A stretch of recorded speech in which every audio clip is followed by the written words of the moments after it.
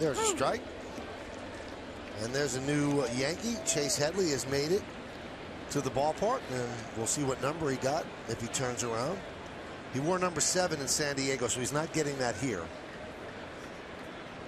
He told me the other day, after Derek Jeter retires, there won't be a single-digit worn. That's right. For the Yankees. 1 through 9, all gone.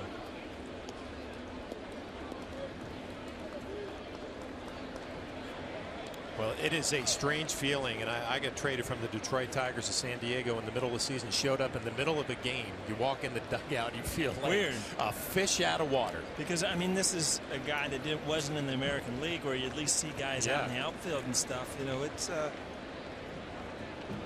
got to be. I mean, it's a thrill, and it's a little awkward at the same time.